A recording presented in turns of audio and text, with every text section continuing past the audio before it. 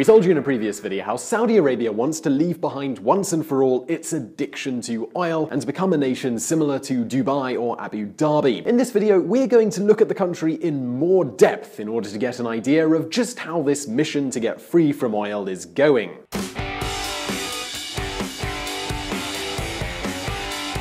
The thing is, there is a specific name, a leader behind this ambitious plan. And my question to you is, do you know who this person is? Well, for those of you who don't, the person who is turning everything upside down in Saudi Arabia is Mohammed bin Salman. But a name alone, it doesn't explain much, so now you might be wondering, who is this man really? What are his intentions, and what exactly is he trying to do? Well, these are the questions that we're going to be answering in today's Visual Politic video, so let's get started, shall we? The Prince of Change. He might only be a little more than 30 years old, but Mohammed bin Salman is already one of the most powerful people in the world, and he controls more money than we could ever possibly count. Formerly, well, he is the Minister of Defense, Deputy Crown Prince, Second Deputy Prime Minister, Chief of the Royal Court, and Chair of the Council for Economic and Development Affairs. So what does all of this mean? Well, it kind of means that Mohammed bin Salman is in control of, well, everything. He's got complete control over the country's oil, over the massive financial reserves that have been accumulated over the years, and also over Saudi Arabia's massive defense budget. So today, the power of the prince is practically total.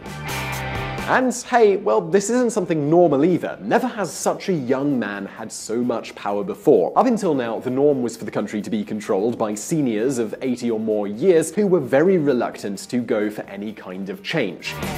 But all of a sudden, change is underfoot because what Mohammed bin Salman is trying to do with Saudi Arabia is turn it into a new United Arab Emirates, a country which the prince has an enormous amount of admiration for. Later, we're going to see just how he is doing this, but for now, you need to bear something in mind. The youth of the country cheer bin Salman as the savior of the kingdom, and this is a country where half of its population is less than 25 years old, and so in a country like that, it's pretty important. So now you might be wondering, where does this man come from? How can such a young man have so much power? Well, he's the son of the current king. But wait just a second before you exclaim, well, of course he is, because you need to know that being the son of the king in Saudi Arabia wasn't always such an important thing. In fact, for now, bin Salman is not even the heir to the Saudi throne. The battle over the throne. Salman bin Abdulaziz is the king of Saudi Arabia. He is the son of the man who is considered the founder of the country, Abdulaziz bin Saud. Well, since Saud died in 1953, the kingdom has been inherited by brother after brother. Abdulaziz bin Saud had 17 known wives, and it is calculated that he also had around 32 sons, so there were quite a few potential heirs.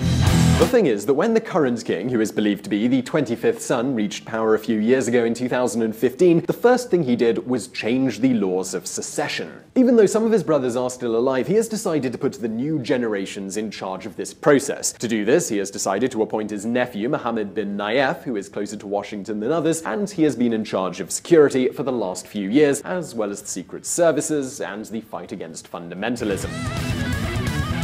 However, it seems like young Mohammed bin Salman, the main character in this video, it seems he's not very happy about that, and it seems that he is taking aim at the throne. He wants to be the future king of Saudi Arabia. So his eagerness for reforms could be explained as an attempt to gain popularity. In fact, that is what most analysts currently think, and well, it does make sense. The fall of the price of oil has given Mohammed bin Salman the opportunity to aim for the throne, which is something his father obviously supports. If Saudi Vision 2030 starts showing good results, bin Salman will be in a better position to ask for a reward and become, potentially, the new heir to the throne. However, there are a few problems on the road ahead, both for bin Salman as well as the country. On the one hand, there are problems inside the royal family. Bin Salman has made a lot of enemies who accuse him of being power-hungry. On the other hand, his father, the current king, is quite old, 81 years, and he seems to have some memory issues. So this means that there are two possible scenarios ahead. If the current king lives for many more years, the prince, bin Salman, will be able to consolidate his power. However, if the king doesn't live so long, the current heir, bin Salman's cousin, could become the new king and wish goodbye both to the prince and his Saudi Vision 2030. But the reality is that this is how monarchies work. But I'm pretty sure that some of you by now are probably thinking, well, this is all fascinating, Simon, but why should I care what happens in Saudi Arabia? Well, you should care, and probably more than you think. Saudi Arabia is still the biggest oil producer, and it is also the most important and influential country in the Arab world. An evolution towards openness for this country could be something very positive for the world, and for now, the planned Saudi Vision 2030 seems to be the only opportunity for the country to progress and evolve. But now that we've said that, what exactly is the plan for this country?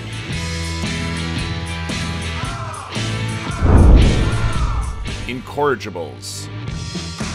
So far in today's story, we've seen a handsome prince and a battle over the throne, but we need a third ingredient for this Saudi soap opera, and that's luxury and money. Well, of all the royal families in the world, the Sauds, the royal household of Saudi Arabia, might be the most addicted to money and luxury. And, well, now you're going to see why. As we have mentioned in several videos, the fall of oil prices has jeopardized many countries, and among them is Saudi Arabia. Only in 2016, and even though many adjustments were made, the country had a deficit of more than $80 billion. And now the question becomes, what can they do in order to fix such a hole in their budget? Well, in 2016, the Saudi government announced that the country was going to go on a diet. So for the first time in decades, austerity reached Saudi Arabia. The government of bin Salman started with reductions in public wages, canceled many projects whose profitability was uncertain, reduced subsidies on gasoline, water, electricity.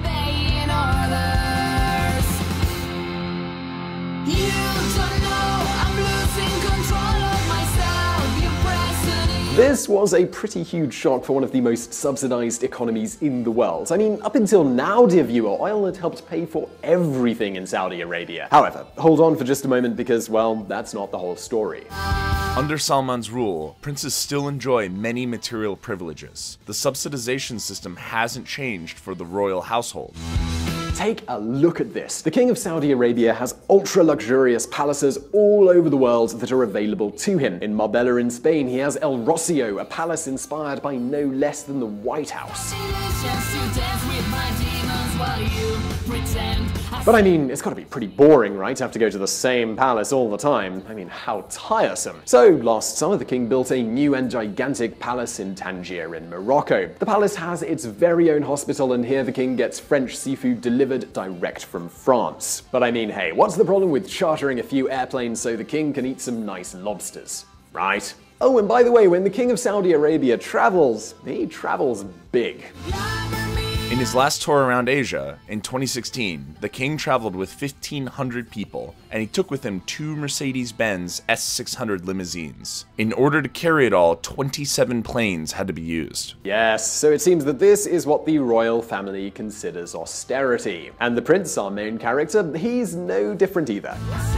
During holidays in France, and at the same time oil prices were falling, Prince Salman saw the yacht of the Russian magnate Yuri Shefler. It was love at first sight. He sent an assistant right away in order to close the deal. Salman bought it for $550 million US.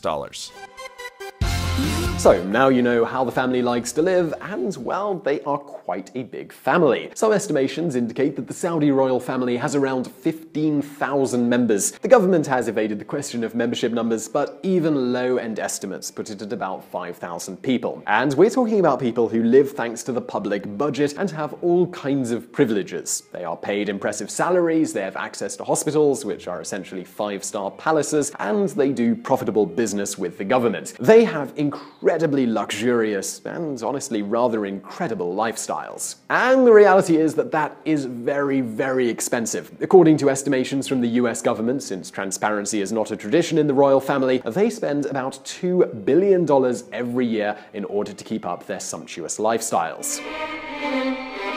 But some other estimates indicate the royal family takes over 1 million barrels of oil a day, which is 10% of the national production. The progress of Saudi Vision 2030. Despite all of this, the transition of Saudi Arabia planned in Vision 2030 keeps moving forward. Saudi Arabia designs a city of entertainment almost as big as Las Vegas. But the truth is that it is moving slowly. And for the time being, Saudi Arabia is regaining better relations with the United States. In fact, Donald Trump's first international visit as the US president was to Riyadh. But yes, in order to achieve that, the Saudis had to sign some pretty big checks. Trump signs the single largest arms deal in US history with Saudi Arabia, worth $350 billion.